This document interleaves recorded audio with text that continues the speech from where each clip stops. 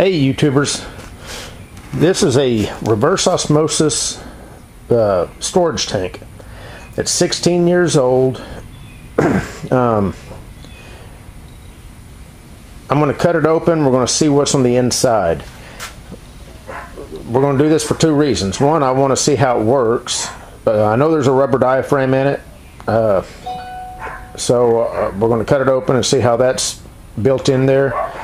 But I also want to see if there's any sediment, calcium, slime, sludge, anything like that built up on the walls of this tank.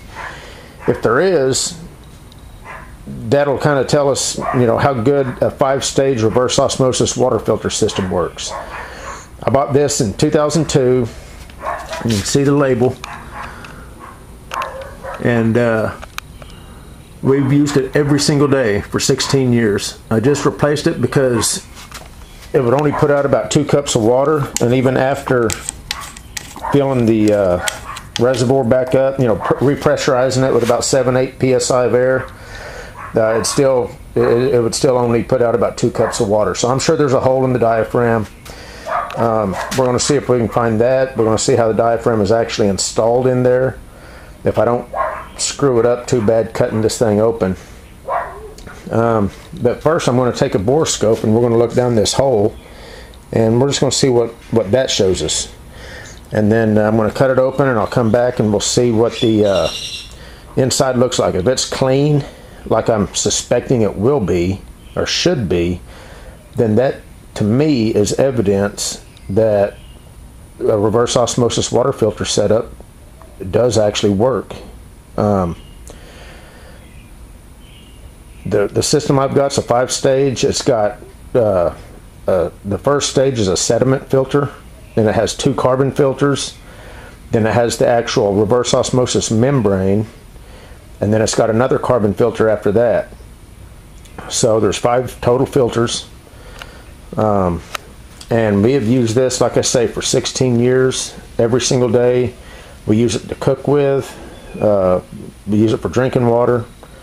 It's just been used, a lot. So if you've ever cut open a water heater, you know how much calcium builds up on the inside of a water heater. So we're going to see what the inside of this looks like, and we're going to see how good a reverse osmosis filter setup works. So give me a second. I'm going to hook up the bore scope. We're going to see what it looks like inside, and then we're going to start cutting it open. Okay, so what I'm using here to look inside is it's actually an automotive diagnostic tool, so it also has a bore scope function. So we're going to take a look at that, see what we can see.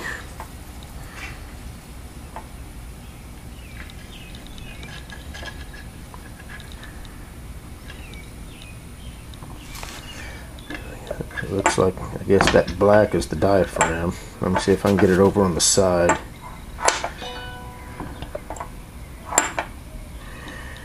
Okay.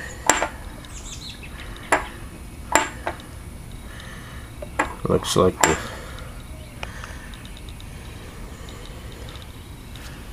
let's try to get the glare.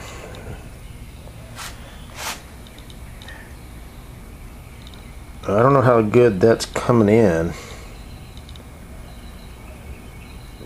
but it's looking really super clean. I mean, it still looks. Alright guys, we're going to start cutting into this thing. Probably not going to show that. I'm just going to get her done. I'll come back and we'll take a look inside. What the plan is, it looks like, I'm assuming this little indention right here, I don't know if you can see that, is probably where the diaphragm is, what retains the diaphragm. So I'm going to try to cut somewhere in this area here, probably up closer to the top, maybe about 1/2 inch from where the transition is here. And I'm just going to take a cut-off wheel, go all the way around it, get it cut off. We'll come back, we'll take a look inside, we'll see what's inside a storage tank, and we'll see how clean it is. That'll show us how good a reverse osmosis water filter system works. All right, we got it cut open. There's the top.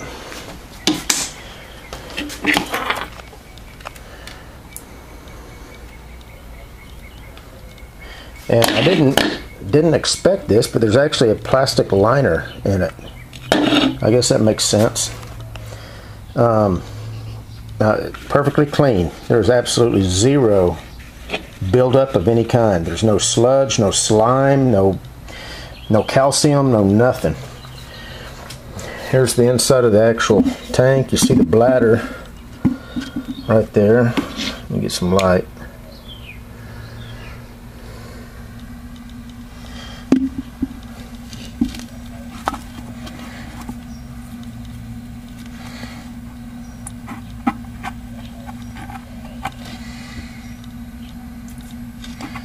I mean, it's clean. There's no kind of slime or sludge, nothing. You can see the plastic liner. See if I can hold the light and kind of. There's actually a plastic liner that lines the metal. How they weld it with that plastic liner and that diaphragm in there without melting it, I have no idea.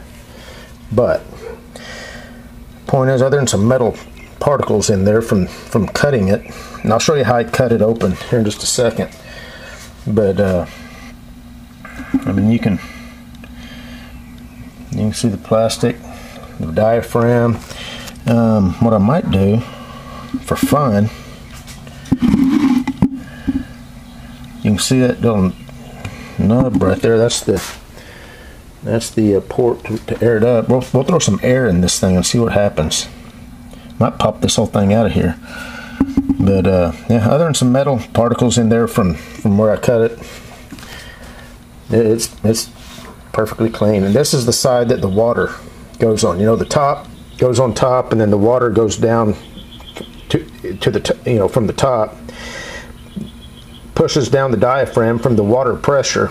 We got about 35 pounds of water pressure here, and you got about 7 pounds on the other side of this diaphragm of air. So as that 35 pounds of water pressure pushes the diaphragm down, it's compressing that 6 or 7 pounds of air that's on the other side even more. And then whenever you hit your little spigot for your filtered water, that diaphragm pushes up and then pushes the water back out of the top there, and that's how you get your water. But anyway, so let me show you how I cut it, and then I'm going to throw some air on this, and we'll see if we can pop this thing out of here or whatever's going to happen. I was going to use a cutoff wheel, then I thought, you know, let me see if I can get it to see if it'll actually fit on my horizontal bandsaw, and it did. It fit on here just perfect. Literally took me less than 5 minutes. I mean, really, I'd say probably 3 minutes to cut the top off. So yeah, there's the for those of you that don't know how this works, you put whatever part in here, and then you turn it on, drop that down, and it just slices right through metal, pipe, tubing, you name it. Slice through this like butter. So that was good. I didn't want to have to fight with it very long. So let me get the air hose all hooked up, and then I'll be back. Okay, so this is what I'm going to use to air it up with. I've got a little automotive, tire pump, not pump, but air nozzle with a controllable lever, so I can actually kind of feather the air in here and see what ends up happening. So here we go. I'm going to kind of stay out of the way here.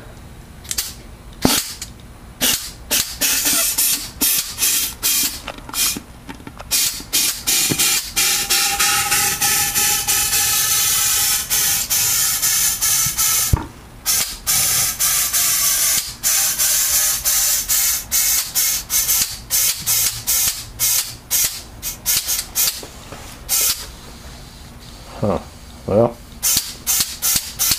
there you have it. Okay, I'm gonna I suspected this thing of leaking because it would not give us any more than a couple cups of water. It's supposed to be a, I think 4.5 gallon usable system.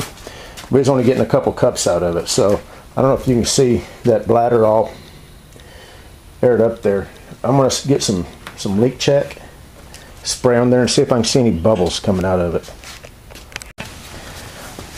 Okay, I was not able to find any bubbles coming out, but we've only got, well, we got less than a pound on it.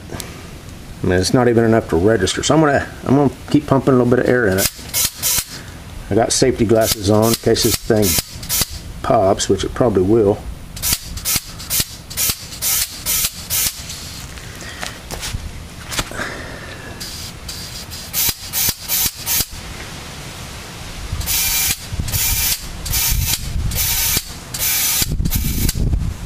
Okay, got 4 pounds on it right there.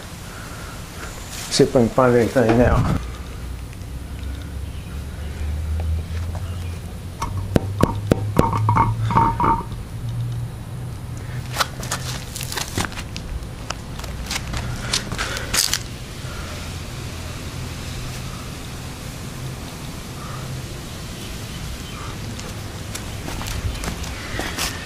Nothing at all.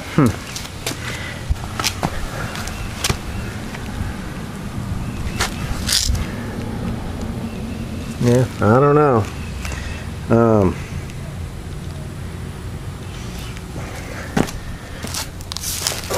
Let me get back here. I'll keep pumping it up.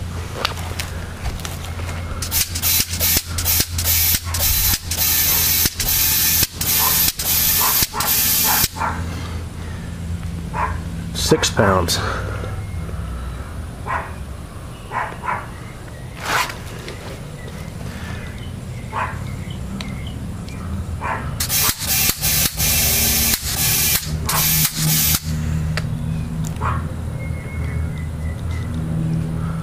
Yeah, I don't know. I don't know if I want to go any more than that. Don't know what kind of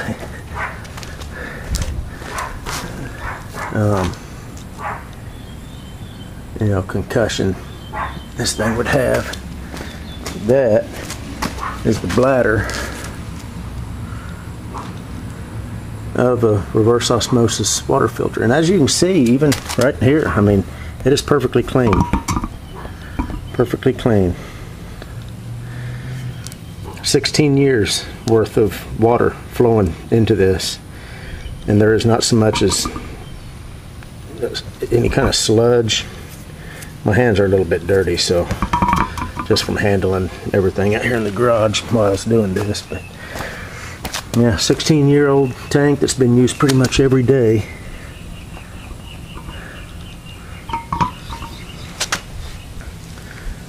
And not so much as any kind of sediment, sludge, slime, calcium, nothing. So that convinces me that we're definitely getting good quality water to drink and, you know, feed my family. Oh, and by the way, if you ever, anybody that wants to buy one of these, I'm going to go ahead and plug the company I bought it from, because I just looked them up before I came back out here. But 16 years ago when I bought this, I paid $150 for it. And it's a 5-stage reverse osmosis water filter system. This mounts underneath your sink. Super easy to put in. I did it myself. Probably took an hour or two. I can't remember. And they're still $150. So comes with the tank, comes with the filter set up. But the company is filterdirect.com. And they've got a few different ones. This is just their simple RO 132.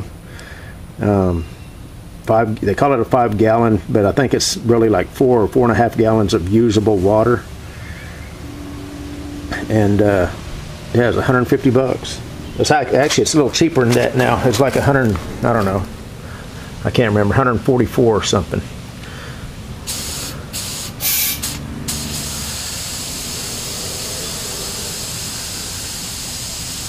Let the air out of it and see if it goes back down to its normal happy place.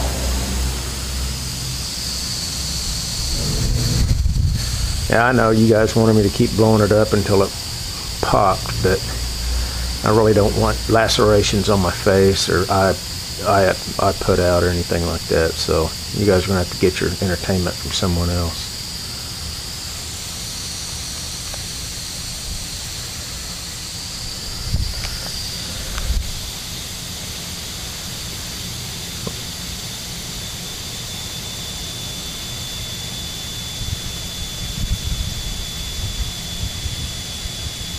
That's the placard on it.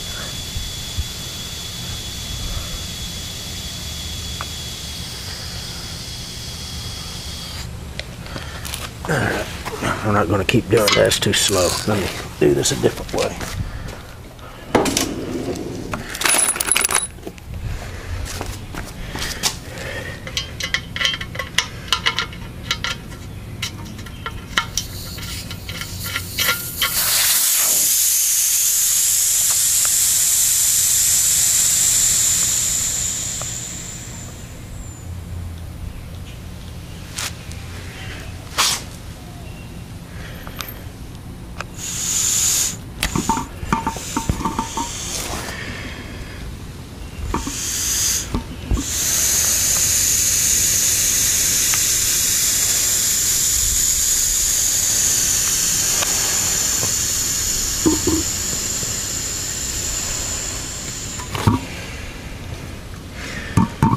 Yeah, and that where that thing is pressed in there, that's what that does. Well, there you have it. That's pretty much it. The main purpose of this was to see what was going to be on the inside of this. If it was going to be built up with 16 years worth of slime and sludge and calcium or whatever, but it's not. And I actually expected to find a leak in that, but I didn't. So I don't know why it would only give us a couple cups of water. Every time I'd air this up to the 7-8 psi that it calls out, that would only last for about a day, and it would still only give us a couple cups of water. So I don't know. I ordered a new one, put it in. Works like a champ now. We get 4 gallons easy out of it. So these tanks are only about, I think I paid $34 on Amazon for a new one. Same exact one. Same sticker and everything. So they haven't changed. But there you have it. Got a plastic liner inside a steel tank with a bladder. Alright. Let's hear what you guys have to say.